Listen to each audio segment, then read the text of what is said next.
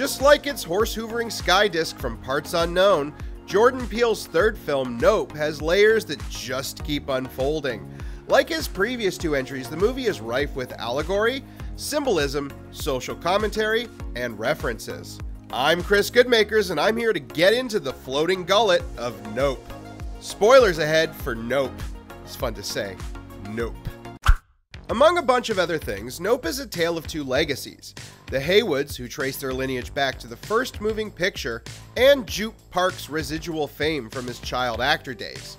His personal monument to his past, Jupiter's Claim, leans heavy on nostalgia for his former glory. Most of the park, understandably, is dedicated to his starring role in Kid Sheriff. That's not really what he's famous for, though.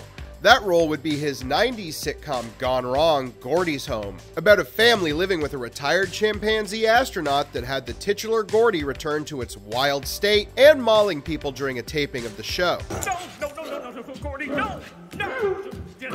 In a nod to that moment of fame, all of Jupiter's Claim employees are in the same color scheme as his character's outfit from Gordy's Home. Of course, by the end of the movie, it's clear Jupe feels he has a new claim to fame to build his name on, feeding mysterious flying space aliens horses for the amusement of ticket-buying guests. It's a perfectly reasonable plan that no way could go horribly wrong. Ever the savvy opportunist, he knows the big money is in merchandising. What would a cheesy roadside attraction be without a collection of novelties you'll forget why you bought before you get home? The plushy aliens have a bit of subconscious nostalgia to them as their heads resemble the film magazine on the set of the Gordy's Home sitcom. While Jupe making his little film magazine Spacehead Aliens might have been a subconscious choice or just a coincidence given the popularity of the big head, big eye alien image. But it's definitely intentional on the part of Peele. That's because multi-camera sitcoms are not shot on film cameras. They don't have those magazines on them. The magazines and the connection were intentional, like almost every detail, big or small, over the course of the movie. If you need more proof of how deliberate the choices were in Nope, you can return to Jupe's really bad idea. Ever the showman, he begins to set the stage for what he thinks is about to happen. As a part of his pre-show to the pre-show, so to speak, he tells Jean Jacket's future dinner that in 1 hour, they will have witnessed something spectacular. In real time, an hour later, the movie comes to an end. Turns out he was telling us, the audience, that you have an hour of spectacle left. The complexity of getting that right for such a subtle thing is on par with the rest of the movie. While there's a general rule of thumb that a page of screenplay equals 1 minute, the reality is that time is elastic when cutting the final product together. So making sure that the speech happens 1 hour before we all get up and rush to the bathroom is no small feat. There's another bit of significance with time in the movie, specifically with Jupe. Jupe describes the attack on Gordy's Home as 6 minutes and 13 seconds of terror. Later in the movie, Jupe presents his Star Lasso experience based on a pattern of Jean Jacket starting to hunt at 6:13 p.m. every night. Biblical verses appear throughout the movie. Revelation 6:13 discusses stars falling from the sky like figs do a tree. The novelty camera well on Jupiter's Claim also has its own hidden depths. For the climax, it becomes Emerald's last chance to get that Oprah shot of Jean Jacket by timing the souvenir picture just right. In a way, this mirrors her own family's claim to fame. The camera in the movie is to allow tourists to be part of a poster for Kid Sheriff that shows kids looking down a well. The camera is set up for a novelty souvenir, not meant to capture any moment, but is enlisted in getting that Oprah shot. The horse-trotting photographs themselves were not made with the idea of inventing moving pictures. It was commissioned by Leland Stanford of Stanford University fame.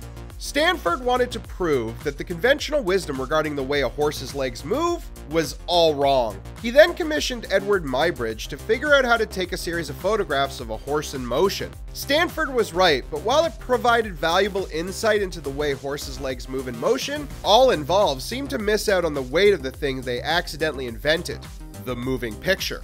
Another example of the insane amount of detail in this movie comes from a little bit of exposition early in the movie. We meet our leads OJ and Emerald while on the job as movie animal wranglers. OJ is very understanding and respectful of animals. That makes him ill-suited for parts of this job that require him to be a spectacle, like the safety meeting for having a horse on set. His sister's flair for spectacle unfortunately makes her ill-suited to convey the information needed. Since you can't tell a film crew anything, they all just charge in, ignoring OJ's warning, until they spook Lucky the horse horse with a mirrored reference ball, resulting in him being let go. Confirming the family's bio presented by Emerald, crew member Finn Bachman refers to them as movie royalty. Finn was played by Oz Perkins, who has his own film pedigree reaching all the way back to the beginning of the film industry. His father is Anthony Perkins, known for playing Norman Bates in Hitchcock's Psycho.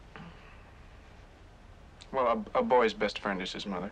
His grandfather, who he is named after, has an acting career that reaches back to the silent era. His mom's side is no slouch either. Both his mom, Barry Benson, and Aunt Marissa Benson had acting careers of their own, with his aunt acting in a movie by another director obsessed with detail. She was in Barry Lyndon, directed by Stanley Kubrick.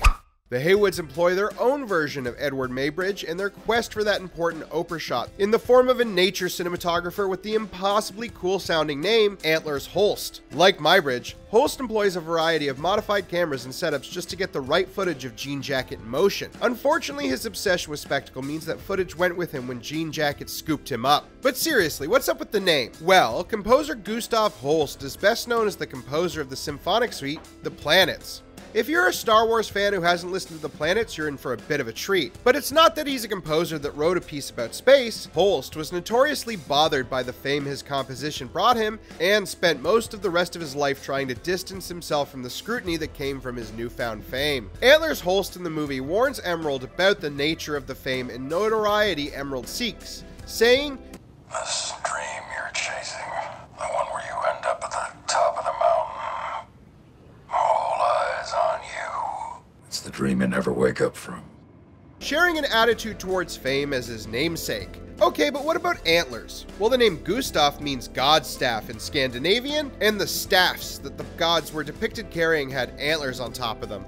Certainly Jordan Peele isn't going to stop at 3 horror movies, but his first 3 each become a part of a cinematic trilogy. In his first film, Get Out, Chris Washington has to use cotton in his ears to prevent him from being hypnotized. In Us, the tethered are unable to speak intelligibly. In Nope, when OJ realizes Jean Jacket was an animal, he was able to figure out that not looking at it would make it less likely to attack. Hearing, seeing, and speaking are the elements demonstrated by the Japanese maxim of the 3 wise monkeys. Hear no evil, see no evil, speak no evil. There are less esoteric connections between the films. The red-handled scissors that feature in Us are on Jupe's desk, and at one point they visit Cobblepot's Grove that appears in Us as well. The name Cobblepot's Grove itself is a reference to the Richard Donner movie The Goonies. Along with Spielberg, Richard Donner is a director notable for his use of spectacle in film, including the 1978 Superman the movie with the pitch, "You'll believe a man can fly." Some details do come down to convenience. For instance, when Peele needed a movie for OJ to have worked on with his father, he did the math and looked at when movies came out when OJ would have been 12, and the Dwayne "The Rock" Johnson vehicle, the Scorpion King, fits the bill. It does end up contributing to a reoccurring theme of invisible work. OJ and his father had trained the horse that had been promised to Emerald because it was an opportunity for bigger work in the future. When the movie switched to camels, all of that work disappeared. The crew hoodie features prominently in the climax. The sweatshirt is bright orange, the color of orange juice, or OJ, and Emerald wears green throughout the movie. Emerald also shares a name with the spectacular Emerald City from The Wizard of Oz. There are many nods to filmmakers that emerged out of the late 70s and 80s, including Spielberg, Richard Donner, and John Landis, who even gets a nod at the end. Starting with National Lampoon's Animal House. Animal House's credits are already notorious for the text that told the audience how the lives of the various students turned out after they graduated. Babs ends up as a tour guide at Universal Studios. At the time, Universal would advertise its tour with a card at the end of the movie. Landis created a similar card that added, "Ask for Babs." Nope ends with a similar title card, inviting people to visit the Nope ride at Universal Studios. The opening credits are evocative of the 1950s style science fiction and horror movies, especially ones that feature UFOs. But naturally, there's another layer to them. As the fluttering gauze gives way, we find ourselves looking down on the Haywood Ranch from the sky the way Jean Jacket would see it from the perch in the static cloud. In fact, the opening credit sequence is meant to be the view from Jean Jacket's mouth, which also has a lens quality to it. If the now famous replication of the Akira slide wasn't enough to let you know that Peele is a bit of an anime fan, when Jean Jacket unfolds into its final form, you know for sure. Jean Jacket's transformation was inspired by animals like the octopus, who when threatened will unfold its body to look larger and more menacing, which honestly is a bit hypnotizing to watch. When Jean Jacket finally does stop its slow transformation, the design was inspired by the angels from Neon Genesis Evangelion. Both the Evangelion angels and Jean Jacket's final form also happen to closely reflect the way angels are described in the Bible, which can get pretty elaborate. In what seems like a remarkable coincidence, when the Haywoods need to do a little tech shopping, they end up going to a Fry's Electronics that appears to be suffering from its own alien invasion. But that would be the Fry's Electronics they would go to. Many of the Fry's locations were all decorated with their own theme, and the one located in Burbank, California was themed after a 1950s UFO invasion movie, complete with the crashed flying saucer and the Jeep sliced in half by alien heat rays in the entryway. There's even a 1950s style lunch counter in the back. The Haywoods would have had to gone to that Fry's before February of 2021 though, because after that all Fry's retail locations were closed down and Fry's ceased to be. The co-founder of Fry's, Randy Fry, and his wife and Bay Area news anchor Vicky Lavakis were on hand for the filming in the now defunct store and ended up getting invited to be one of the audience members at the Star Lasso experience. There's one connection that may or may not be intentional, but was made by Fast Company's Joe Berkowitz. In his article, he draws parallels between Jean Jacket, the theme of spectacle as an illusion and distraction, and the famous Balloon Boy hoax. In 2009, it was reported that a 6-year-old Falcon Hina had been trapped in a UFO-shaped balloon that was now adrift and out of control. The uninterrupted coverage of the balloon with its 6-year-old passenger dominated the news until it was discovered that Falcon was just hiding and was never in any danger. Berkowitz pointed out that people were upset, essentially that the boy was completely safe the entire time. Sold a false narrative of spectacle where they get to watch in real time if someone lives or dies. And it's this theme of spectacle that ties the entire movie together. Peele has said in interviews that the central theme of Nope is spectacle and how it shapes and manipulates desires as well as exploits. The exploitation of spectacle is central to Jean Jacket itself. OJ determines that as a predator, eye contact is what will draw Jean Jacket to you, and your best defense is the nearly impossible: not to look. Jean Jacket consumes most of the people who are drawn in or try and exploit its own spectacle. Jupe's Star Lasso show ends up consuming the audience literally in the same way the commodification of spectacle threatens to consume those drawn to it. Jupe is himself a spectacle. He has only learned to view himself through that lens. To tell his story, he refers to the Saturday Night Live sketch about the event, going so far as to call Chris Kattan, who plays Gordy, a force of nature. The much talked about shoe is Peele's way of demonstrating the distracting nature of spectacle. In the midst of a brutal attack by the Gordy chimpanzee, Jupe's and our attention is fixated on the impossible shoe, a spectacle within a spectacle that draws your attention away from the real threat. Holst, who states the thesis early on that the dream that Emerald is chasing is not one you wake up from, in this case the American dream, is himself consumed by spectacle as he puts himself at further and further risk to capture even more. Emerald, who lives in the social media sphere, is defined by the search for spectacle, which fuels her need for the Oprah shot.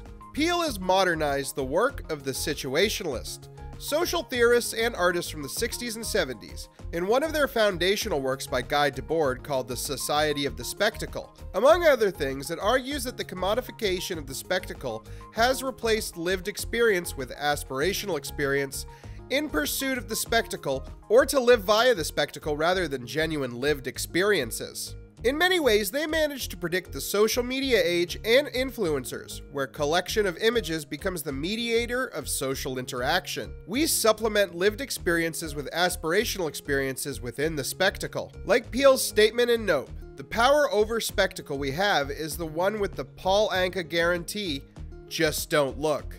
But the situationalists presented another option: detournement. Essentially used the spectacle to undermine and subvert it. Like a mannequin dressed like a protester in Bloomingdale's, the power to resist comes from the group being manipulated by spectacle is to indulge in dialects, or an examination of the truth and origin of opinions. As modern movies challenge the norms that movies themselves created, they create a dialect on why we believe certain things. Peele goes one better on the situationalist by creating the cornerstone of the modern spectacle, a blockbuster film that is ultimately a critique of the society of the spectacle. using the spectacle to invite us to examine our relationship to the spectacle. Sorta like using the last entry on a video about tiny details in a major movie to discuss philosophical art movements of the late 20th century. But Peele started it, it's not entirely my fault. Fan theories about Jean Jacket have been amazing, ranging from a marine biologist who tried to draw out what Jean Jacket's anatomy would look like, as well as speculation that Jean Jacket would most likely be a product of a gas giant and perhaps the reason the Eye of Jupiter has been static.